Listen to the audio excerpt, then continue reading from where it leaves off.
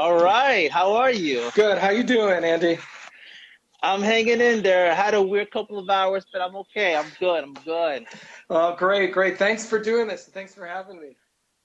Yeah, no, I'm honored. I'm truly honored to have you here. I was telling my team, I'm like, oh my God, like when we first wanted to do this, oh my God, is he gonna do this? You don't think I was weird or anything like that? But no, I'm thankful that you're here. Thank you so much. Oh, this is great. Thanks. Yeah.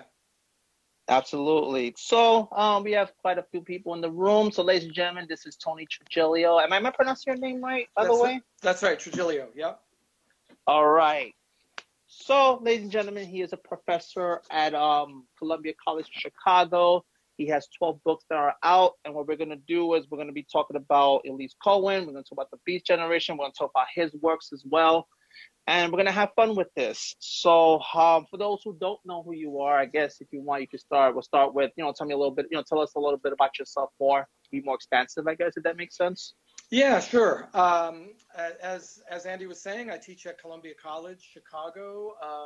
I've lived in Chicago for about a little over 20 years, and I'm a poet and a scholar and a musician, and my poems tend to be, influenced a lot by the New York School poets and by some of what the Beat Generation was doing also, and I have a big soft spot in my heart for William Blake.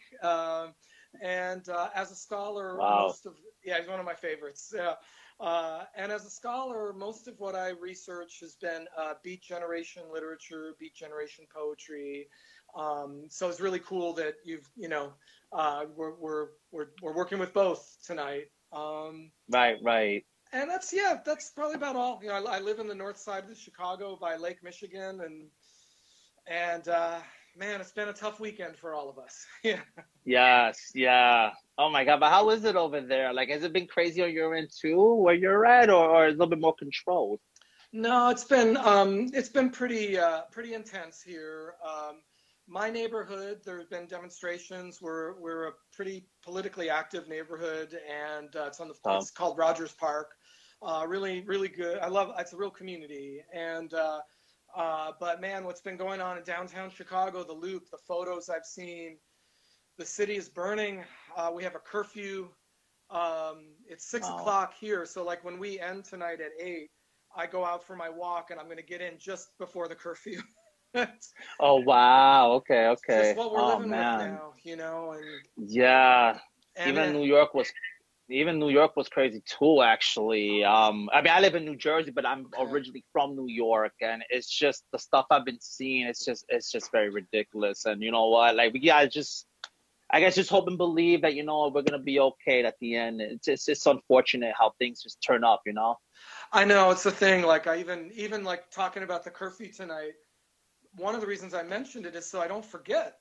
Like I'm not used to living under curfew. And I have to remember, like, okay, things shut down at 9. Right.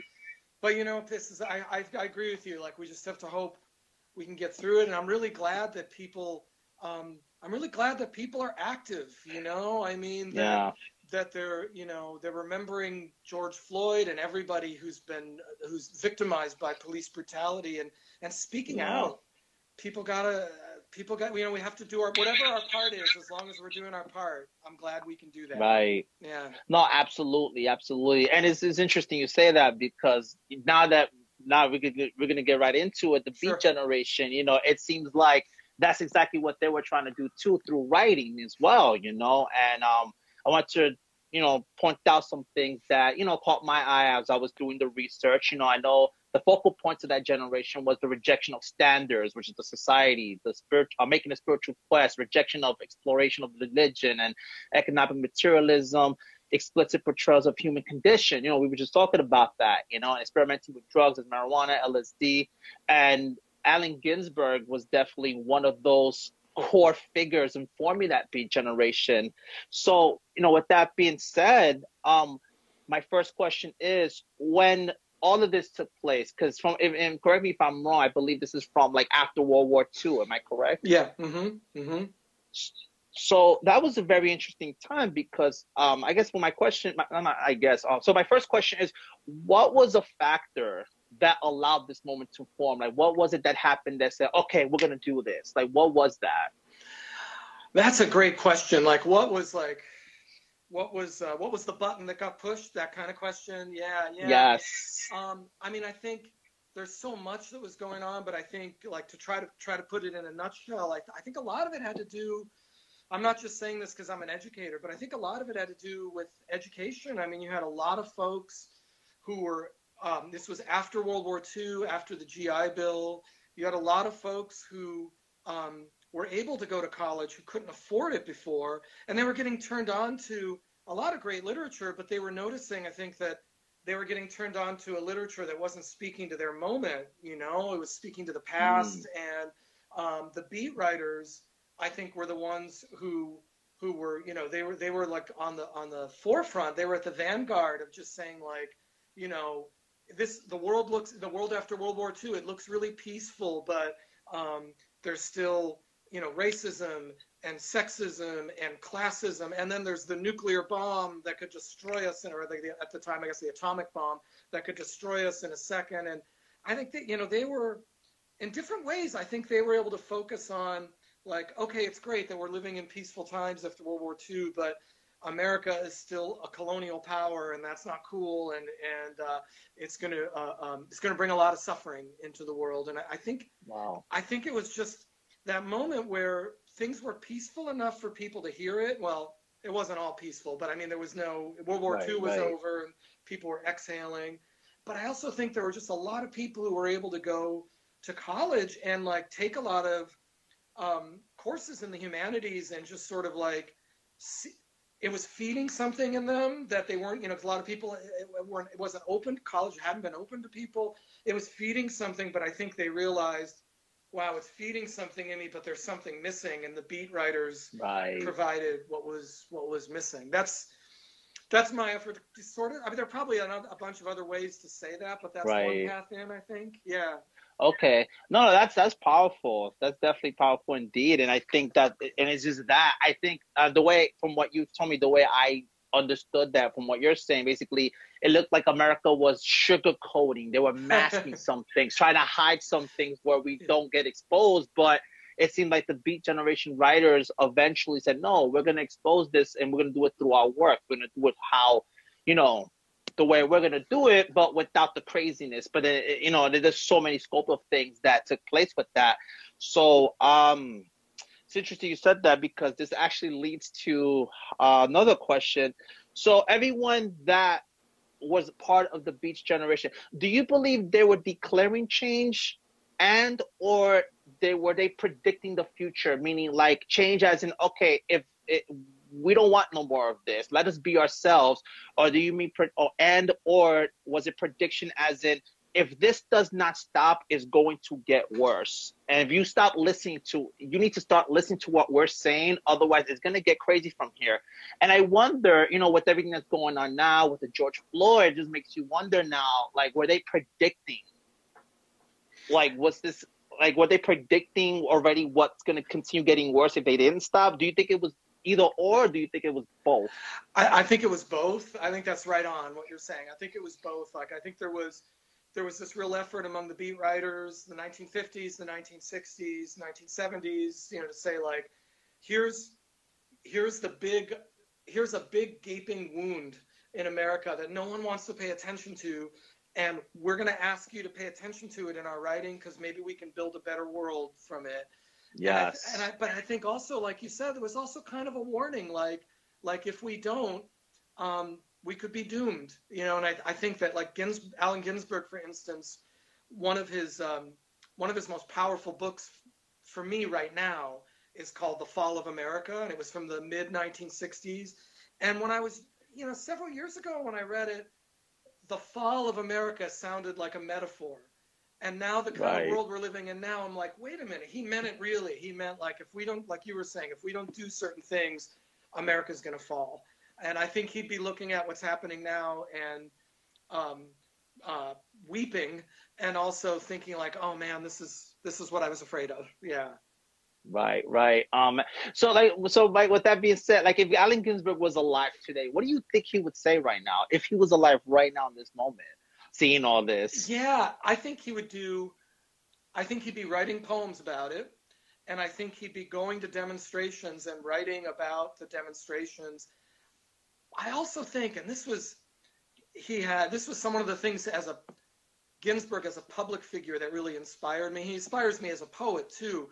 But one of the things he did as a public figure that really is like, he just knew how to to listen to other activists and artists. And as he got older, that meant listening to the younger generation and just saying like, okay, you're like, he would like say if he was 60 years old, he'd be like, okay, you're 30, you've grown up in a different America than me. Tell me what it's like, and I'm going to listen. And I think that's why he would, in the 70s and the 80s, he was teaming up with punk rock musicians when punk rock was so weird to people and so bizarre to people. And I think it was probably kind of weird to him, but he recognized there was an activist impulse and that it was youth culture. And I think he recognized, man, I got to listen to what the younger folks are saying. And I think he'd be right. He'd have poems to write, but I think he'd be listening too.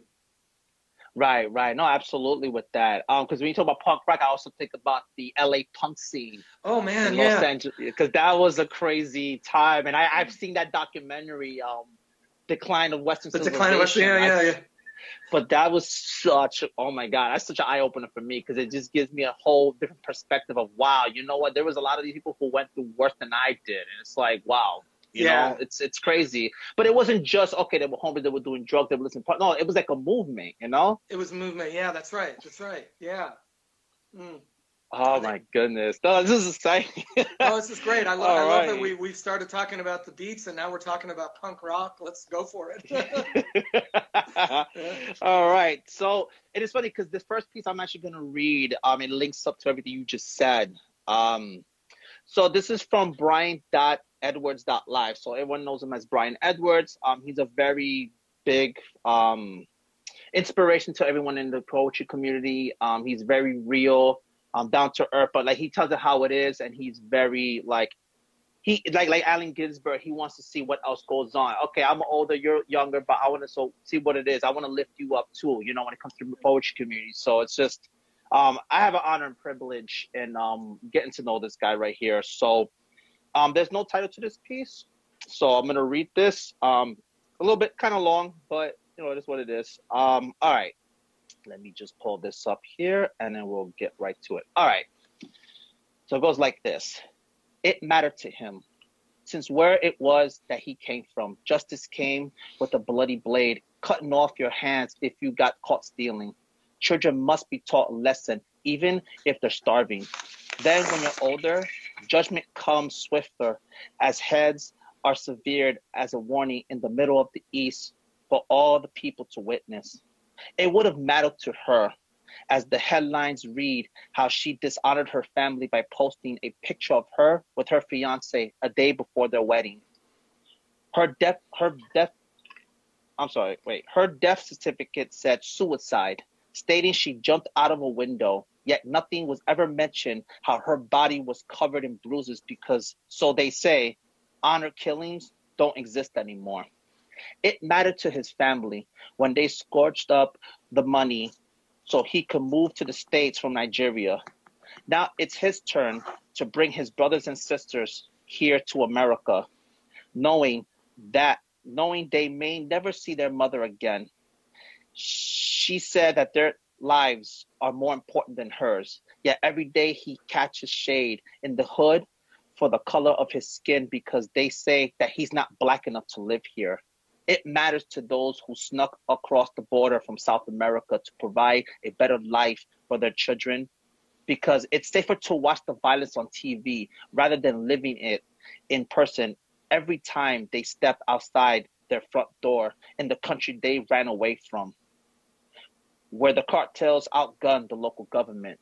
It matters to him that his elderly parents have an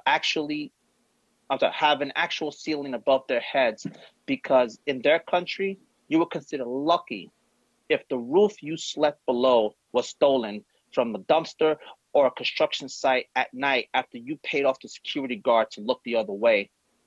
As a mother, it mattered to her when she was on a missionary trip to a third world country and she saw a small child running bare naked down the street. If she left the group to go save him, she might get kidnapped, beaten, raped, and murdered just so a young man can prove his loyalty to a gang, just so he can feed his family. If the world was blind, no one would mind because everyone looks the same. If the world was deaf, no sound would be left to hear the voices place the blame.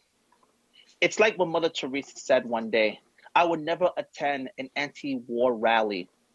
If you have a peace rally, invite me. She didn't care about color, where you were born, or what religion you were raised, because to her, all lives matter. Oh, that's great. Wow. Yeah. Thank you. No, you're welcome. And that was by Brian Edwards. And I feel like that piece alone just confirms what we were already talking about, you know. And I think what it is too with that generation, the Beast generation, to relate to it, it seemed like before that time, they were conditioned to live a certain way. And then it's like, okay, now that you're growing up, you're seeing things from a different scope. It's kind of like, no, you're not allowed to see that. No. And that was wrong at that time. Because I guess like at that time frame, everybody lived a conservative way. Everybody lived a certain way. And I'll say this for my life. You know, I come from a Hispanic cultural background. So anyone from that time frame, that Hispanics, you know, we were conditioned to be a certain way because like if I try to explain to my parents about the stuff we talk about today, they wouldn't understand that. It was like, you know, our emotions were not allowed. We weren't allowed to be a certain way, talk a certain way, or walk a certain way. We had to be whatever they say, and that was it. And it's just, little did they realize later that, okay, but if we, you know, not that we didn't mean to second guess what they're saying, but we were questioning because, okay, but maybe this is not right anymore. Mm-hmm. If that makes sense. Mm-hmm. It was right at one time, but it might not be right anymore. Yeah. Right. Absolutely. Yeah. All right. No, so I guess if you want to read a piece now on your end, and then we could take it from there as well. Sure. I'm trying to remember the order. Should I read from Elise Cowen's work or my work at this point? I can't remember. No, it's up to you. No, it's up to you. Whatever's organic to you. Okay. Well, you know, since we're talking about the beats right now, I'll start with a poem from Elise Cowen. Okay. And it's one of her shorter poems. And maybe I should say a little bit about her life first, maybe, or is that okay? Or? Yeah. Okay. Yeah. Absolutely. So, yeah. Go ahead. Yeah. I'm sorry. Oh no. Go ahead. Did you want to? Yeah. Go ahead. Yeah. Yeah. No. I'll just say, one thing I did just when I was doing some research about Elise Cowen, there's not a lot about her. And one thing I noticed too is she was very overshadowed, like she was overlooked. Yeah. Now, my question is, was she overlooked by Allen Ginsberg, or she was just overlooked as an overall in general because of the short life that she lived? Because, because unfortunately, you know, she committed suicide, you know, due to the depression stuff she went through. So I feel like we would never get the chance to see exactly all the stuff that she was talking about. Because one thing I noticed, she did go through like some mental health issues. Yeah. She did struggle with identity. And I think it goes back to what I was saying about my parents. You know, like we grew up in this whole being conditioned to be a certain way because of the culture we come from. Exactly. And it seems like with her, it was like that too. One thing I learned about her was that she comes from a Jewish background. Yes. So, you know, how it was with them, you know, and I used to live in an area where there's a lot of Jewish people too, and they're a certain way. So they isolate themselves away from people like you and me. And then, that's just how it is. And Elise's family, she grew up in Washington Heights, New York. Yeah. She was born in 1933.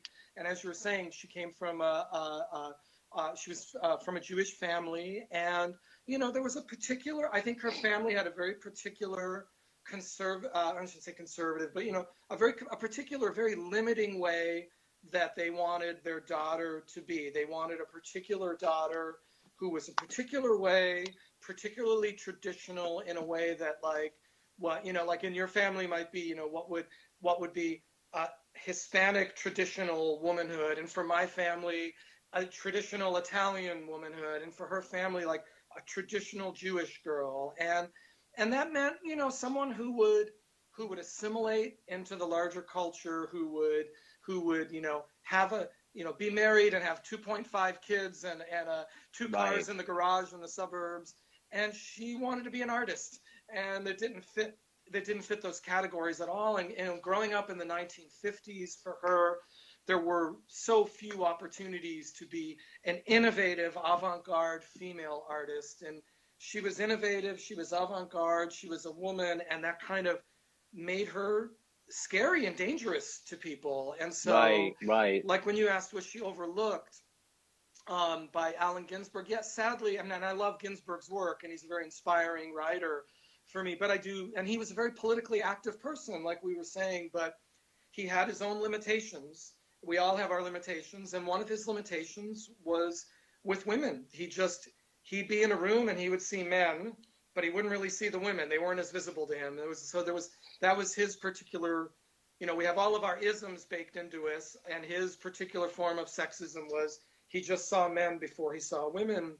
And they dated for a very short time during this period where Ginsberg was experimenting with heterosexuality, and eventually their dating didn't work out romantically, and they stayed friends.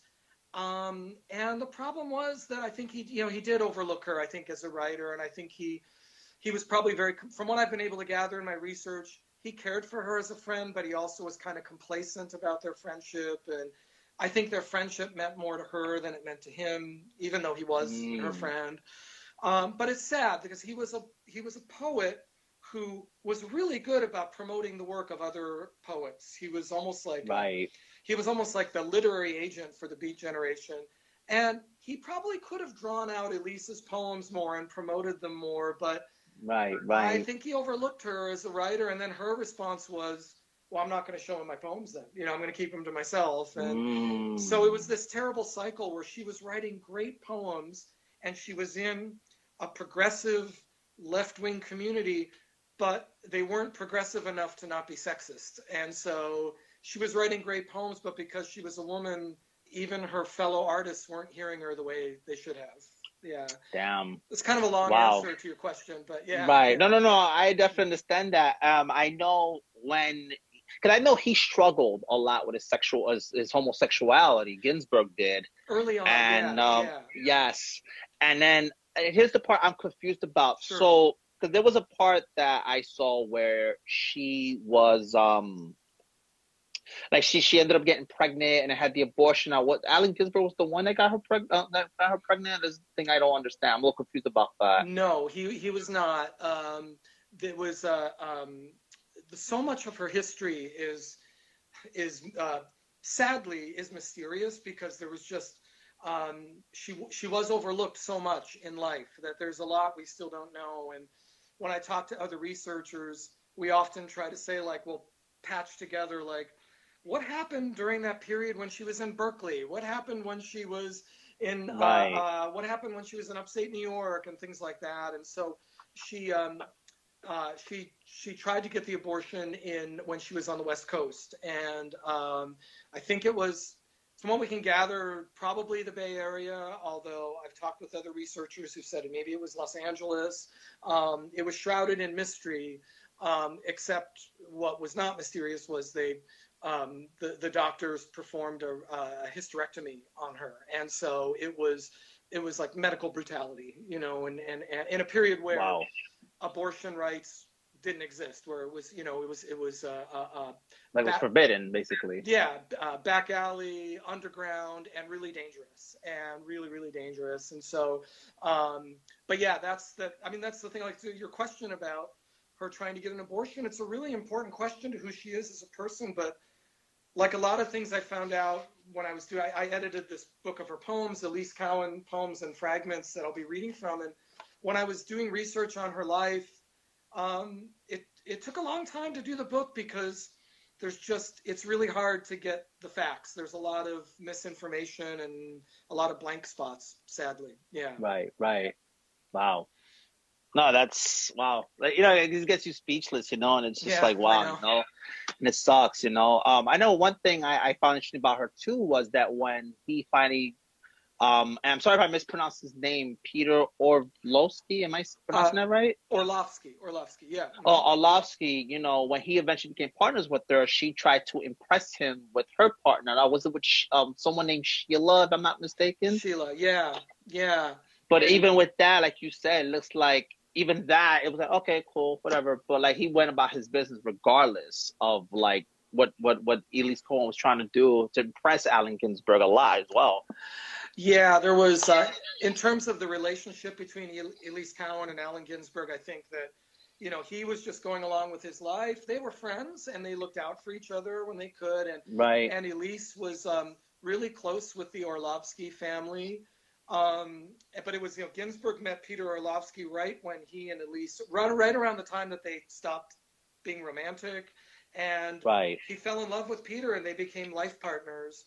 And so wow. Elise and Alan and Peter were close. And then when Elise met Sheila, Elise and Sheila and Alan and Peter, you know, there was an effort to, you know, I think they were all friendly. They were acquaintances and yeah, good friends, part of a community. Yeah.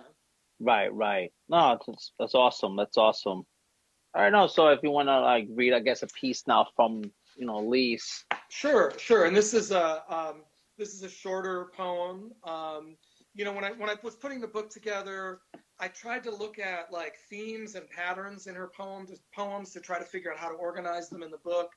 And one of the most powerful themes, and you mentioned that she was brought up in a Jewish household. One of her most powerful themes is her effort to work against traditional patriarchal religious systems.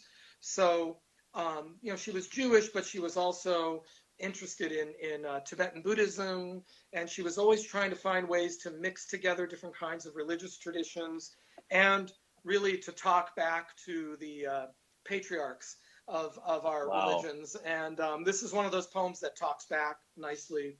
Oh, and I can cuss, right? Yeah, no, go ahead. Yeah, we always, yeah. Okay. So I don't have to censor Elise Cowen. I'm very happy. Okay. No. Yeah. This is all down and dirty, raw, straight to the point. That's all it is. You curse whenever you want. I didn't want to be a bad guest, you know. So no. It's all good. So this poem is called "Dear God of the Bent Trees of Fifth Avenue." Okay. Dear God, as Elise Cowen, dear God of the bent trees of Fifth Avenue, only pour my willful dust up your veins, and I'll pound through your belly-flat worlds in praise of small agonies. Suck sea monsters off Tierra del Fuego. Fuck your only begotten cobalt dream. To filter golden pleasure through your apple-glutted heaven, filter through the uncircumcised sin of my heart. Wow. It's one of my favorites. Yeah. Oh my God. Wow. Wow. No, I'm glad you like it. It was one of the early poems of hers that when I read it, my reaction was similar to yours.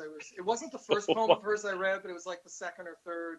And I was like, right. Wow, oh my God, this is great. Wow. Stuff. But you know what's crazy? Because I'm thinking about how people write poetry today. I'm like, wow, but really thinking about it, it hasn't really changed at all in a way where it's like, wait, people still talk like this even from that time, even to this very day. And yet again, it goes back to the overlooking part that it's just like, oh man, like how do people miss that, you know?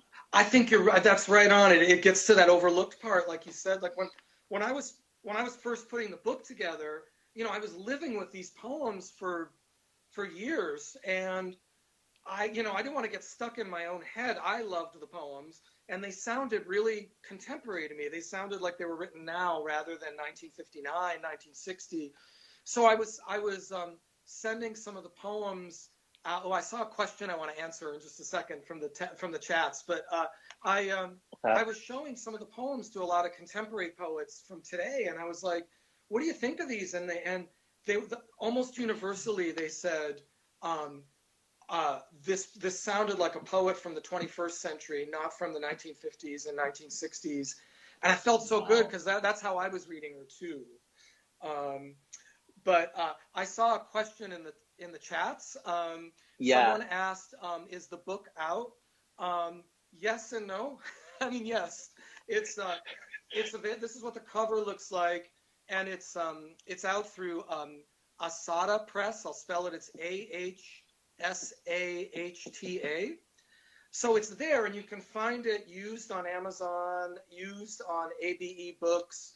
I think you can find it used on Bookshop. The bummer, or the problem is, just this year, Asada Press, the book was published in 2014. The poems were written in 1959 and 1960, but the book was published in 2014. And what's a real bummer is Asada was funded by Boise State University in Idaho. And like a lot of universities, Boise, also Book Depository is another place to buy it too. Boise State has been defunding a lot of their arts initiatives. And what's really a bummer is they defunded Asada Press. So right now, the book is officially, as of 6 months ago, it's officially out of print. You can get it used though, and a lot of libraries carry it. And I'm working on getting another publisher for a second edition. And so fingers crossed, within a year or so, there'll be a second edition with a new introduction, and her poems will be out there again. There's just, sadly right now, it's only used, but hopefully really soon there'll be a new edition.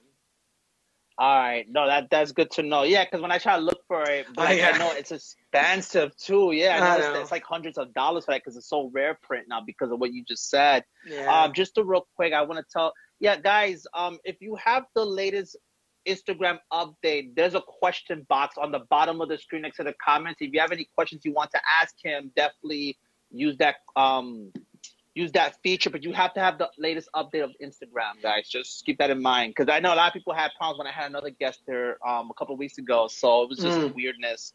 So I had to stress the whole update to Instagram thing. All right, so the next poet I'm actually going to read now from the community. She goes by Evening_Poetry. I believe she is in the room. I'm sorry, it's Evening Poetry. I'm sorry, not underscore. Sorry, I'm thinking about somebody else. It's Evening Poetry is the poet that I'm going to be reading next. And there's also no title for this piece as well. So, so I'm going to read this now. So, all right. 4 thin strips upon her leg. The world was never meant for her. 4 thin strips of pure crimson, marking down all the things too big to ever be said. She was here, and now she has left. Sadness twirling in her tresses, while brokenness hovers like flies.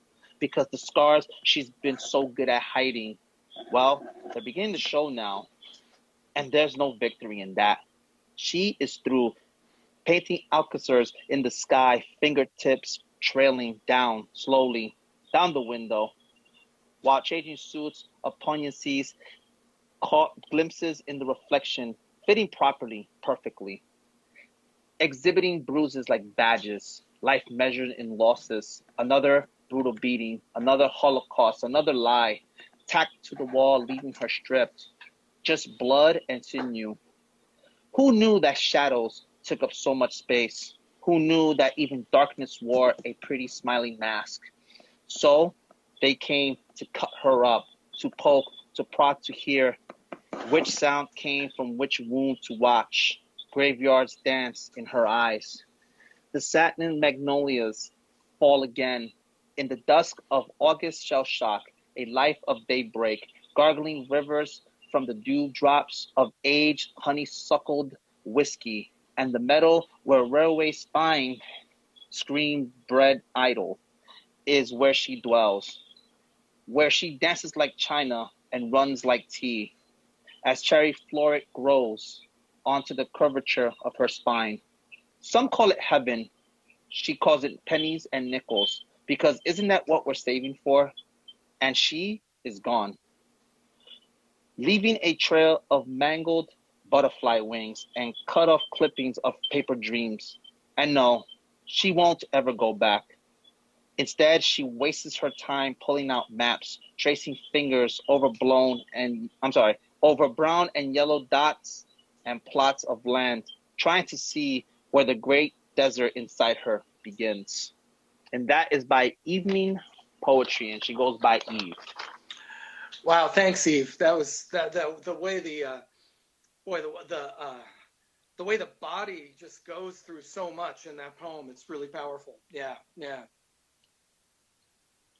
All right. No, definitely agree with that. I'm just looking at so quick. So, all right. So, so earlier I was talking about how Elise Cowen remained in love with him, with Allen Ginsberg, even for the rest of her life. So, what was it about Allen Ginsberg that attracted her the most about him? Like, was it his presence? Was it how he spoke? Was it his intelligence? Was it the passion that he had to prove the point and to create the change through the literary works? Like, what was it? You know, because again, I remember early saying that she went as far as trying to impress him by developing the same-sex relationship of her own too. You know, so I wonder, what was it about him? You know, yeah, I think probably my sense of it. Someone else might have a different response, but my sense of it, I think, was his intelligence and his you know, he can write, like, you know, if you know, a poem like Howl is a very justifiably angry poem, and a lot of times people know Ginsberg through the anger, the really righteous, you know, necessary political anger, like we're talking about with the demonstrations this weekend. Like, people are pissed off for very good reason, and Howl is one of those poems where you think this poet is really angry for good reason. But if you look at his whole body of work, he was also a really tender poet with a really just sweet, tender way of trying to draw people together and reach to the heart in his poems. And I think that's part of what attracted her to him, that he had this enormous intelligence, enormous curiosity, and a really big heart. And I think also the other thing that attracted her to him is that he was one of those people, we all know folks like this who are just, they're an agent of change. They just draw people to them, and they connect other people. And when something major is changing in the world, they're like at the center of gravity for it. Wow. And I think she was drawn to that in him. It was a real, he was a kindred spirit in that way for her. Again, even though, like we said, you know, he would look past her because she was a woman. You know, it was still the kind of community that would give her more space than a lot of other communities would, even though it wasn't giving her the space she needed, for sure. Wow. So you could, so it's safe to say that because of this, she basically, she suffered with what you call, like, not, I'm sorry, not suffered. She struggled with low self-esteem then, because, you know, sometimes when something like that happens, you develop low self-esteem, and sometimes putting yourself out there or speaking up sometimes becomes difficult, because especially when you respect someone like, let's say, Allen Ginsberg so much, you don't want to tarnish the friendship that means so much to you. And then with that being said too, you know, so I wonder, with that being said, I wonder, was she also in denial of the fact that, okay, this is what's really going on? Or do you think she was still hopeful, okay, maybe he'll won't neglect me as much? Like, what's your intake on that? Yeah, that's a really good question. I think, you know, to be as, well, you know, yeah, to be as concise as possible, because I could go on and on about this, to be as concise as possible, I think that she, it was just one of those situations we've all experienced in our lives where I think she fell in love with him, fell deeply in love with him. And I think he loved her, but not with the same passion that she had for him. And sometimes when you're in that situation, you know, okay, I better just walk away. And sometimes you're in that situation and you think, well, maybe if I give it a little bit longer, you know, we'll match up. And and so that's just a normal, like, I see that as a normal human response. What's really sad is a lot of critics and scholars and historians of the Beat era, you know, the ones who wrote about Allen Ginsberg and wrote about Elise Cowen, they would portray her as kind of like only focusing on the fact that she developed schizophrenia, paranoid schizophrenia, as best you can tell from the diagnosis. The diagnoses, I know, are kind of fluid, but people would focus on that and they would think, oh, well, she must have been mentally ill and she was a stalker. She was portrayed as if she was Ginsburg's stalker. Right. And I don't think she was a stalker at all. I think she was Nah, I don't think so either. How many times have we all done that? You're in love with someone, they don't love you in the same way, but you're not willing to give up, but you're not stalking them. And right. She loved him and she wanted to be friends with him, and they maintained and cultivated a friendship. And had she lived to an older age, I think they would have been even deeper platonic friends, probably. Right. No, I definitely agree with that. Definitely. All right. So, because I'm just checking on the time of the clock. Oh. All right, we still have time. Yeah, as far as the first hour, then Robin jumps in the second hour. Okay, so, that's right. That's right. Yeah, so I want to make sure as well I'm getting through the pieces as well, because it's just so exciting. I'm like, oh, I want to keep on going, But no. So if you want to read another piece of hers, yeah, sure. How about if I read a little longer poem? Is that okay? Yeah, it's fine. Yeah, that should be fine. And it's not like a book or anything. It's just like a couple pages. I want to find the page number. Okay. Like I said, one of the things I was doing when I was organizing the book is I was trying to find like themes and patterns and organize it by themes and patterns. And one of the themes was poems that were inspired, of course, by beat writers. She was inspired by the Beat generation. I could read one of those later maybe, but right now I wanted to read a poem. One of her most foremost, like strongest influences was Emily Dickinson. Okay. And this is a poem called I Took the Skins of Corpses. And it's a mashup of the style that Emily Dickinson used, these 4-line stanzas with a bouncy ballad kind of rhythm. And but also mashing it up with Mary Shelley's Frankenstein story. Okay. And there's a real fierce kind of feminist through line in this poem, I think, that like you've got Mary Shelley's Frankenstein, but then Mary Shelley's mother wrote A Vindication of the Rights of Women. And then Emily Dickinson had a fierce feminist sensibility that it took critics a long time to really notice. So it's kind of all of that in one. And it's one of my favorite poems of hers. So it's called I Took the Skins of Corpses. I took the skins of corpses and dyed them blue for dreams. Oh, I can wear these everywhere. I sat home in my jeans. I cut the hair of corpses and wove myself a sheath finer than silk or wool, I thought, and shivered underneath. I cut the ears of corpses to make myself a hood, warmer than forget-me-nots. I paid for that in blood. I robbed the eyes of corpses so I could face the sun, but all the days had cloudy skies, and I had lost my own. From the sex of corpses, I sewed a union suit. Esther, Solomon, God himself were humbler than my cooch. I took the thoughts of corpses to buy my daily needs, but all the goods in all the stores were neatly labeled me. I borrowed heads of corpses to do my reading by. I found my name on every page and every word a lie. A machine from bones of corpses would play upon my human love. The only sound the keys would make were hissings of a dove. I dug among the endless graves. I thought my time well filled. The mirror giggles when I look. I'm bald and blind and quilled. I thought the corpses vital, that the risk involved ensured the stuff that I had taken be precious marble pure. But when tempted by a heart, replacing it with small jewels, I found it bloodied as a mind, and mine become a ghoul's. Now, when I meet the spirits in whose trappings I am jailed, they buy me wine or read a book. No one can make my bail. When I become a spirit, I'll have to wait for life. I'll sell my deadly body to the student doctor's knife. Wow. Oh my God. Wow. It's one of my favorites of hers. And she revised, it was the one poem in her notebook that she revised more than any other. So I think it was a poem that was really important to her. So it feels good to be able to Wow. read it. Yeah. Wow. You know, so there's a poet on this community called Dreadful Artist, and she actually writes like that. That's so, oh my God. Oh, That's that's exactly what I great. was thinking about.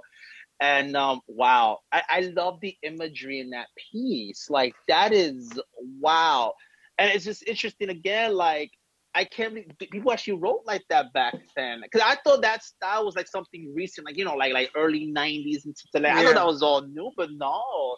And one thing I thought about was probably like Marilyn Manson, because if you look at his music, that something sounds like something he would write, but in Yeah. music. So it's so interesting. Like, oh man, like no, that style goes way before that. But I was really that like like that. forbidden? Was that forbidden type of style of writing back in that time? I think, it's, I think if you were a guy, anything goes. And this was like in the late 50s and early 60s. If you were a guy, anything goes in terms of subject matter and form. But I think as a woman, I think the anger and just the pissed off person that's in the middle of that poem, the speaker, the pissed off narrator, I think that kind of anger was, if not forbidden in women, I think like mainstream critics just didn't want to touch it. They were just like, no, not going to do it. They Right, could touch it right. from a man, that'd be cool, but not from a woman. And that's part of what Wow. I like about the poem is she's like, I'm going to write it anyway. Yeah. Wow. No, that's amazing. That's a no, thank you for sharing that piece. All right. So the next piece I'm going to read, it is his username, I hope I pronounce it, Reservoir Summers. That's the username on here, but he goes by Sam Thomas, and it's called Cup Glass. That's the name of the piece. Pill to tongue, little white absolute cure, silence, silence, silence, phone won't stop. Shut the fuck up. Hands drenched and shaking, almost as much vodka on the floor as there's in my cup. Glass. That could work too. Why even bother cleaning up? Someone else would have to. How many are even in here? Never mind. I'm not tired yet. Phone lights up. Buzz, buzz, buzzed. Not enough. Names on the screen, whatever. They'll all be fine. Another. Pill to tongue. Another one. Go to sleep, Sam. Text, call, buzz, buzz. Stop. Her. That fucking name. Do what you gotta do. Just to spite her. Finger to tongue. I have some calls to make. And that is by Sam Thomas, that piece. Oh, that was great. Thanks, Sam. I wanted to write down that last line. I have some calls to make. Yeah. I really like the Wow. text, call, buzz. I have some calls to make. The Yes. technology that's just sort of like raining in on you in the poem. Yeah, yeah. Oh my God. Yeah, I just started to get to know that person actually. And as I read his pieces, I'm like, wow. So when he had I saw this piece, I was like, oh my God, I have to read this piece. This was such a, oh my God, piece. All right. I'm actually gonna read another piece only because I just saw we have 10 minutes left and I want to make sure I get to everybody's piece. And then we could, I guess, just finish the rest of the conversation, just, talking about more about Elise Cowen and stuff like that. Sure. So the next piece is from Sandra. So she goes by S. Rudick Dar. That's her username. And she goes by Sandra. Everybody, she also does lives with the first poet I read, Brian Edwards. These two together, when they go live, it's just always fun. And it's always just lifting everybody up. Just like you said about Allen Ginsberg, always just lifting up everybody, and I think that's definitely important. All right, so presumptions of you, thinking I want you always on top, in control. No, let me take the reign. Let me be your top ecstasy as I hold you down, as I am the one to pin you. Let me be the one to pin you. Arms above your head, me gliding, rocking, riding, until you say, is it my turn? I smile slyly, releasing your arms, not removing the hold my body has on you. Legs slowly move. I spin carefully on top, rising just enough. Ass now facing you just how you like it. Gently teasing my wet drip. I'm all yours, I say. As you grab my ads tightly, gently, boldly. I move in rhythm. I move, you move. As we fall out of control. What just happened? I'm sorry. Out of control and give in to the moment. And that is by Sandra. Oh, that's and great. This Thanks, piece, yeah. I'll tell you why this piece caught my eye. And when I literally saw Allen Ginsberg and Elise Cowen together, I'm gonna tell you why. Because I wonder if, like, was this the kind of, sometimes there's just some things you just can't talk about with somebody because unfortunately due to the circumstances, it's just kind of hard to just really talk about. So I wonder, like, I think she went into Elise Cowen's head and say, this is what she probably would feel like if she was like, but she couldn't tell Alan this. So this is what she felt inside. That's the way I took this piece. And this piece really blew my mind when I read this. Yeah, it's a good question, thinking like, what would, if she, what was it she really wanted to tell Ginsberg but didn't? Because you're right, there's always something, the one thing you just can't tell, that secret thing in the back of your mind. Yes. And I don't know what that would be, except, I'm thinking of that poem by Sandra, the way that traditional top and bottom, male and female roles get turned around, and she's like, let me be your top, let me be the one to pin you down, and I really like the force in that. And I don't know if Elise would have wanted to tell him that, maybe, but I know that was that kind of gender fluidity, the fluidity of traditional gender positions, that it really appealed to her. So I think she would find a resonance in that poem for sure. Yeah. Yes. Oh my God. That's whew, man. Again, I'm just excited to even talk about all of this. Oh yeah. Yeah. No. So, do you have another piece you want to read from Elise Cowen? Yeah, it's really funny because I had a couple choices. I had some notes like which one should I read, and then when you were reading Sandra's poem right now about shifting gender positions, it got me thinking of one particular poem of hers, and also one thing about her life that I didn't mention, and I'm surprised I didn't get to it just because we were going on to other things, but right. One of the things that makes her so mysterious and makes her history so mysterious is that, she was like so many writers, she was an obsessive writer. She kept journals, she filled notebooks with poems, but when she died, she committed suicide in 1962, and when she died, her parents found her notebooks, and they were mortified, they were outraged, because in her poems, she's part of the Beat Generation, so she's talking about drug experimentation, but she was also talking about what we would call today, gender fluidity, or bisexuality or pansexuality. She didn't identify as, she didn't identify in any kind of heteronormative way possible, and she, like in the 21st century, we know that there are more than two genders, and but for someone like Elise Cowen, she was stuck in this world that you had to be male or female, you had to be straight, and if you were gay or bi, those were, you had to keep that secret. It was actually considered treasonous in the McCarthy era. So what her parents did, her parents were so upset by the sexual references and the fluid heterosexual and lesbian material in the poems, that her parents' neighbors burned all the journals as a favor to the parents, and this book wouldn't exist except for one of her friends, Leo Skur, saved one notebook. And so this is it's a very short poem, but it kind of gets at that issue of gender fluidity, I think, and I also think it's a beautiful poem. It's called Someone I Could Kiss. Okay. Someone I could kiss has left her tracks, a memory heavy as winter breathing in the snow, and with weight and heat of human body. Wow. That's very embodied poem with many different bodies. Yeah.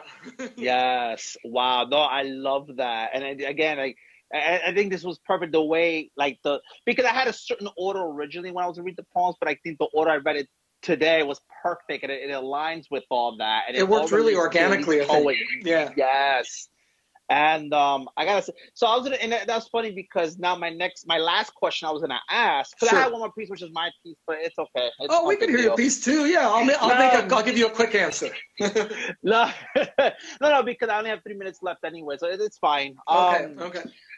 So my question was, it was about Leo's skirt. So basically, my question was, well, what my first question was that the only notebook that he had that exists, and how important was Leo's skirt to Elise Cohen as far as her works? Because that had to be very important. Because if it wasn't for Leo's skirt, who we probably would have never heard of her, right?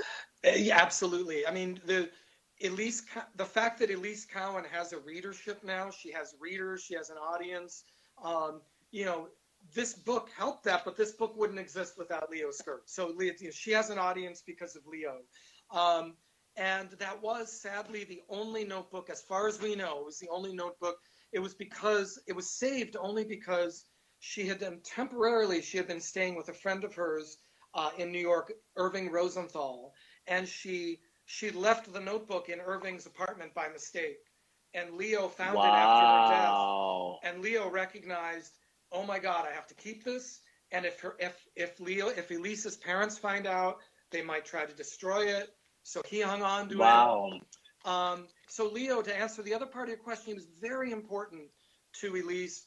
The weird thing is, like I said, like these poems wouldn't exist if it wasn't for Leo.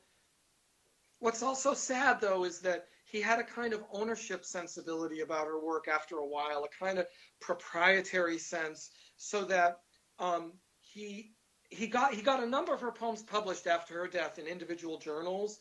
And he often talked about, well, I've got a collection of her poems, I'll try to get them published. But he never really tried very hard.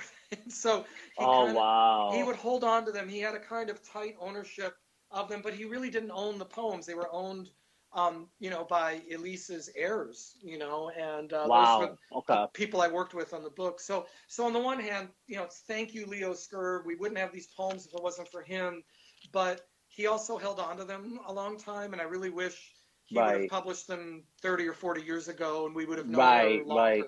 Yeah, no, absolutely. So I have a couple of seconds left on this clock, but Tony, I'm going to hand it over to Robin, and thank you so much for joining me and joining us for doing this live. So Robin, we'll see you in the second hour. Thank you so much for doing this, and thank you for everything you have done for Elise Cohen and to the Beats Generation community. So God bless you, and I'm going to hand it over to Robin now in the next hour. God bless you. Thank you so much. All right. Thanks, Andy. It was really great.